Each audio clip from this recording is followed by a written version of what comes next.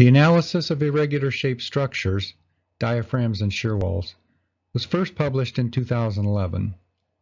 The first edition contained valuable technical information on the analysis and design of structures with complex diaphragms and shear walls that was previously not available in one source. The first edition was highly acclaimed and received very positive reviews. I'm Robert Rice, co-author, and I would like to present a brief overview of a new second edition of this valuable book which is now available. This second edition contains many updated sections including new material addressing cross-laminated timber design and a new method of force transfer around openings in shear walls.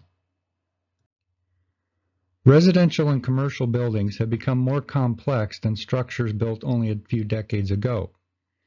To create architecturally appealing structures, horizontal and vertical offsets in the diaphragms, multiple reentrant corners, multiple irregularities, and fewer vertical lateral force-resisting elements have become commonplace. The structural configurations of many modern buildings require very complex lateral load paths. Most texts and publications currently available only address simple rectangular diaphragms and shear walls. Methods and examples of analysis for these simpler diaphragms and shear walls do not easily adapt to complex diaphragms and shear wall layouts in irregular shaped structures. Calculating the forces that are to be transferred around multiple discontinuities and detailing the design requirements on the construction documents can be very challenging and time-consuming. Innovations in wood construction have also introduced cross-laminated timber, or CLT, into roof, floor, and wall construction.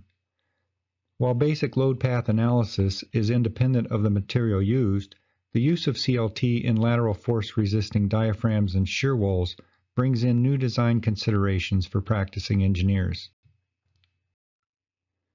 The purpose of this publication is to consolidate valuable information into one source to provide a comprehensive coverage of the analysis of modern irregular shaped structures, including numerous step-by-step examples, and to bring it to the forefront of the engineering and code official communities. The secondary objective is to demonstrate how to achieve the necessary complete lateral load paths through shear wall and diaphragm discontinuities. The complex diaphragm, shear wall, and load path issues addressed in this book are representative of today's demand on design professionals and code officials. Most of the examples in this book are based on light wood frame construction using diaphragms that can be idealized as flexible. However, as mentioned, the second edition also includes new chapters that address lateral force resisting systems using cross-laminated timber. The information presented in this book is intended to serve as a guideline for recognizing irregularities and developing the procedures necessary to resolve the forces along complicated load paths. The examples provide a progressive coverage of basic to very complex illustrations of load paths in these complicated structures. The benefits of the methods presented herein allow creation of complete lateral load paths where none appear to be possible. The methods and examples included are intended to provide the design professional with reasonable and rational analytical tools that can be used to solve complex problems, but are not intended to represent the only methods available. Since our first edition, significant updates have been added to improve the content of the book, including code references have been updated to the 2021 IBC, 2021 Structural Design Provisions for Wind and Seismic, ASCE 716, and the 2018 NDS. Chapter 6 has been updated to provide the latest approach to analyzing an open front cantilever diaphragm. 2 new chapters have been added addressing CLT diaphragms and shear walls. A new method of analysis that has been developed by the authors for force transfer around openings in shear walls, and an online solutions manual is available for the problems located at the ends of the chapters. The content of the book is especially useful for engineers, architects, students of higher learning, building officials, plans examiners, and building inspectors.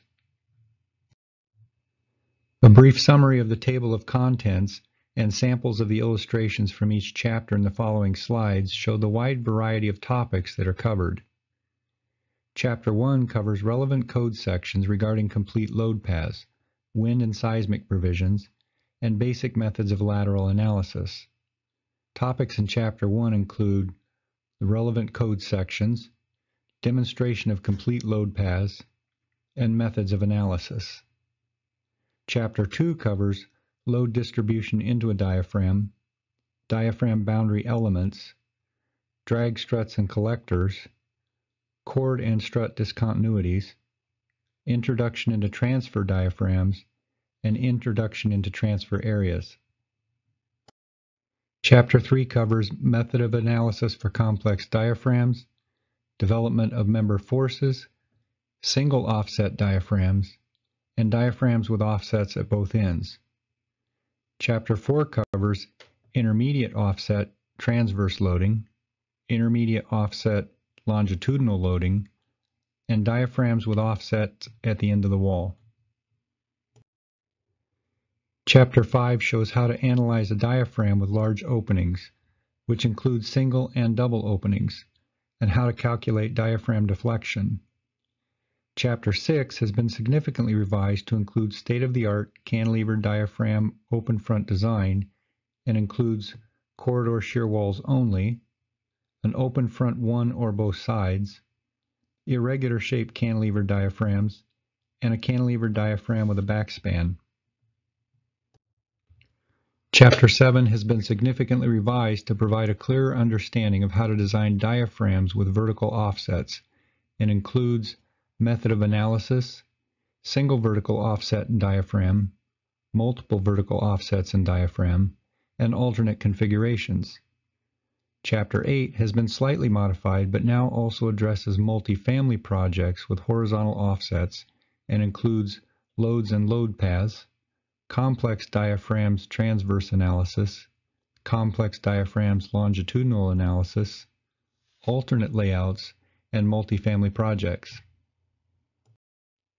Chapter 9 includes shear wall basics, standard walls, hold down anchors and boundary members, shear wall aspect ratios and reduction factors, shear wall rigidity and nominal shear wall stiffness, sloped shear walls, and interior shear wall load paths.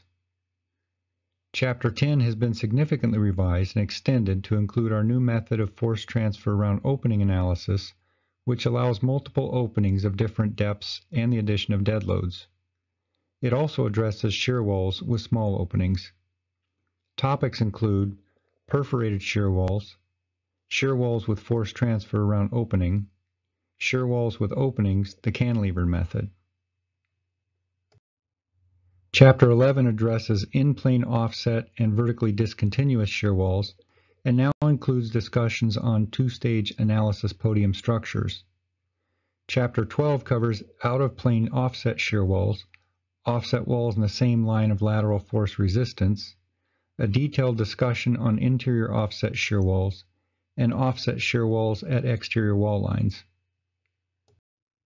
Chapter 13 covers portal frames and includes testing and research, foundation issues, and alternate frame systems.